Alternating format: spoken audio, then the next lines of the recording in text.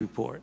Some of the other emails from Dr. Morenz, I just want to read into the record and ask you if his recollection is accurate.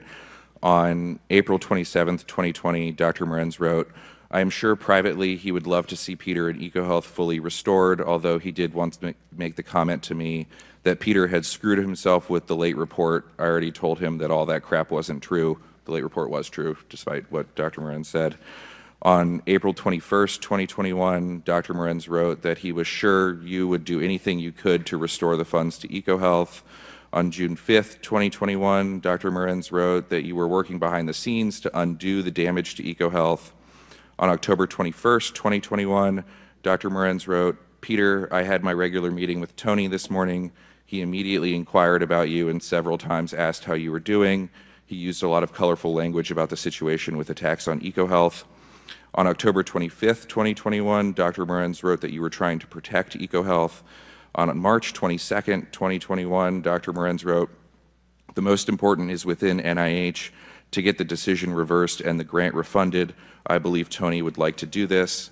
And on February 24th, 2022, Dr. Morenz wrote, "It will be a small consolation to hear the following, but in my face-to-face meeting with Tony this morning, he once again brought up, as he usually does, your plight, Peter."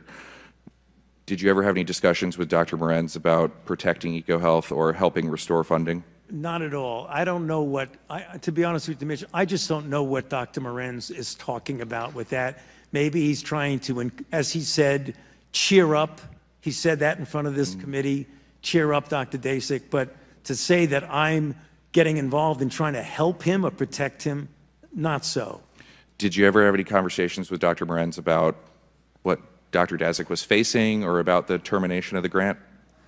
You know, he may have mentioned to me something like Dr. Dasick is going through terrible times, but I don't recall. It is conceivable that he would have mentioned that to me because, as he mentioned to you, that Dr. Dasick and he are very good friends. So it would not be surprising if sometime he had mentioned to me, "Boy, Dr. Dasick's going through some really tough times." Fine. That doesn't mean that I say you should help him. No, absolutely doesn't. So that's why we want to ask the questions and yes. get the answers.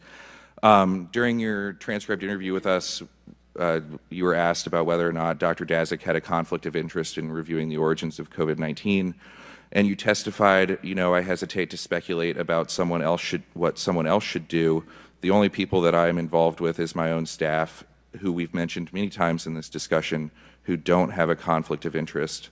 With the benefit of hindsight and the work of this committee, do you believe Dr. Morenz had a conflict of interest regarding EcoHealth? Well, from what we know now, he definitely had a conflict because he was communicating with a grantee of helping him in response to an NIH issue, which is a conflict of interest. I did not know that at the time when I made your statement. And I appreciate that. That's, yeah. Sticking with EcoHealth, in April 2020, NIH terminated and then subsequently reinstated and then suspended the EcoHealth grant that had the Wuhan Institute as a sub-grantee. Do you recall that decision? Yes. Were you involved at all in that decision? No.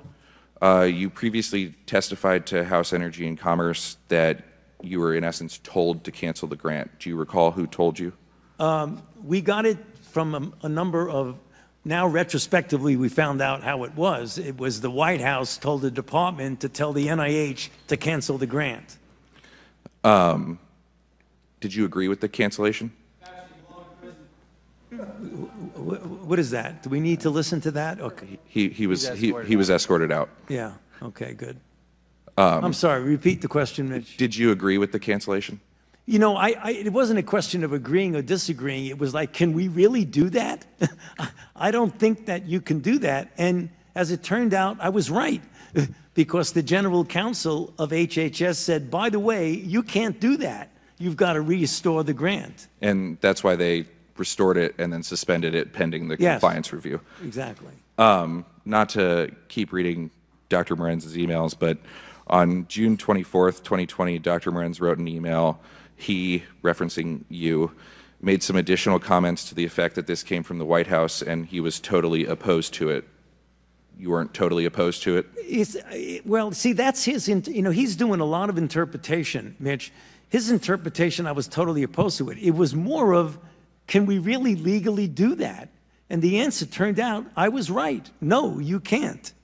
Do you recall did the department ask you first or Dr. Collins first to terminate? I think it went directly to Building 10, Building 1, the director's office. Is that the NIH director's Yeah, office? yeah. I think it went from the department to NIH to us. Okay. Were you, prior to your retirement in December of 2022, were you involved in any of the compliance actions NIH took against EcoHealth? I don't believe so. I think the actual, and again, I'm a little unclear about the time, but I think most of the disciplinary actions actually occurred after I left, if I'm not mistaken. Yes, the actual suspension and debarment occurred after you left, but there were a number of letters requesting lab notebooks or further information while you were still there. What happened, Mitch, and it's important to point this out, once it was clear that there was compliance issues while I was still there, we were told at NIAID, stay out of it. Compliance is going to be handled by Building 1, i.e. the NIH director, and Mike Lauer. So the compliance was said, don't touch it, don't go near it, just we'll take care of it. And you just brought this up, since the original termination, then suspension, NIH found numerous major violations of grant policies, has since debarred the Wuhan Institute of Virology and suspended and proposed for debarment both EcoHealth as an institution and Dr. Daszak individually. Are you aware of those? Yes, I am.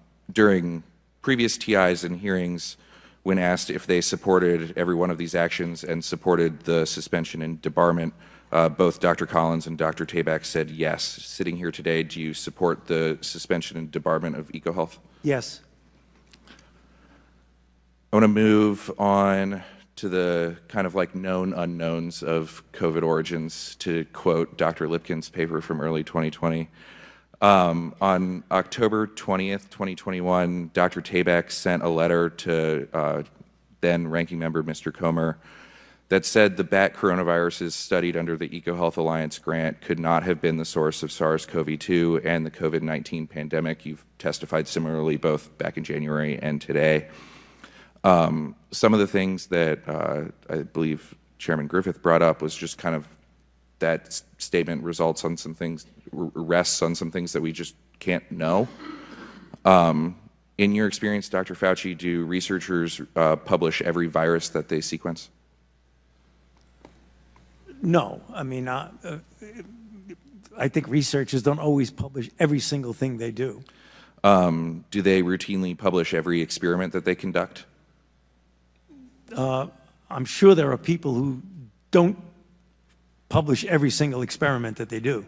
And then is there a lag time between the sampling, the analysis, and the publication? Yeah, I mean, publications often take months before they come out.